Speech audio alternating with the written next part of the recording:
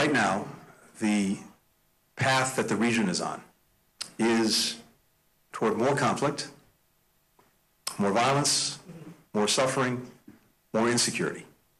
And it is crucial that we break this cycle.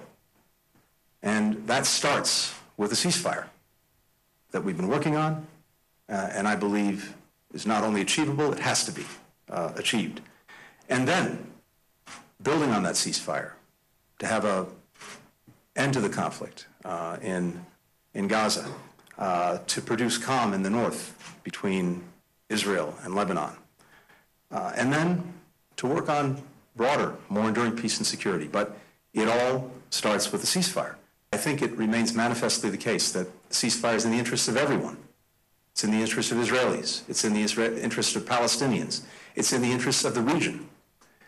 So as long as everyone is focused on what their core interests actually are, I believe that not only will we keep working to reach a deal, we will reach a deal.